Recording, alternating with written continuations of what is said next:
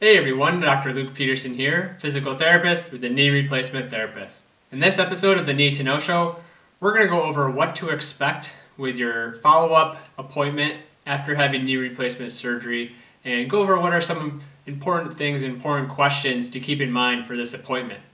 Before I jump into that, be sure to hit that subscribe button if you don't already subscribe so you can catch all of our videos related to knee replacement surgery. Exercises, rehab recovery, frequently asked questions, and a lot more. So usually this appointment is going to occur maybe 2 to 6 weeks out from having your surgery. And most times it's with the surgeon, sometimes it's with one of the physician assistants that works with the surgeon or someone else from the office, hopefully usually with the surgeon, at least for part of the visit. And basically it's kind of a check-in. It's a follow-up to see how you're doing with your rehab and recovery and how's the knee looking.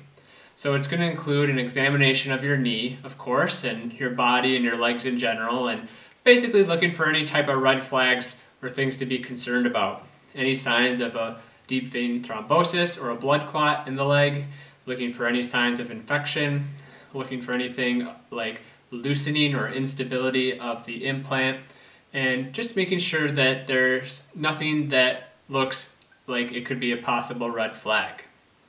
Now also they'll probably most likely look at your range of motion, look at the bending, look at the straightening, and kind of see how far you've come and kind of get a benchmark. And this is not the be-all end-all. Of course it's just a snapshot in your total recovery from surgery, but it gives them at least a general idea of how you're progressing. Depending on if you're not doing well or not doing as well as they would hope with your range of motion, they might talk to you about an MUA or a manipulation under anesthesia, and you can check out some of my other videos that talk about what an MUA is and what to expect with that, but they might discuss that. And then they might just generally also look at your strength, look at the swelling of the knee, definitely going to inspect your incision, make sure that there's no signs of infection, make sure it's closed and approximated appropriately.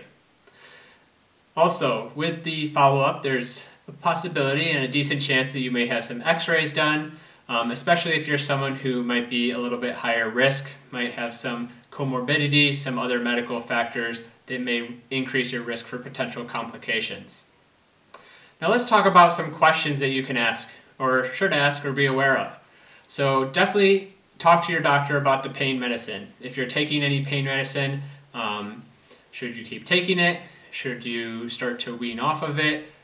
Do you get another prescription? Do you not get another prescription? Just any and all details about your pain medicine and any other medication that you're taking. Talk to them about driving. If you're not driving, when can you drive? Talk about work if you're working and when would be appropriate to go back to work. Talk about when you might be able to fly or travel and what their recommendations are for that. You also want to talk about water, so taking a shower if it's not something that's been cleared up already. Talk about getting into a pool, doing aquatic therapy potentially, and getting cleared to do that.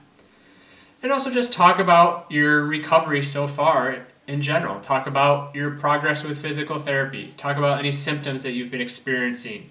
And make sure you can ask, is this normal, is this not normal? Hopefully your physical therapist has cleared up a lot of that for you. But of course, feel free to ask your surgeon, ask your physician assistant, whoever that may be. A lot of the questions are going to be, is this normal? I'm experiencing this. Is that normal? I'm experiencing that. Is that normal? And they're probably used to hearing that, and that's perfectly okay. So that's just a general idea of what your first follow-up visit with your surgeon will look like and some useful questions that you can ask with this appointment. I hope you found this video insightful. Please be sure to leave your questions and comments below and I'll be sure to get back to you. Of course, again, please be sure to hit that subscribe button if you don't already so you can catch all of our latest videos. Thank you for watching.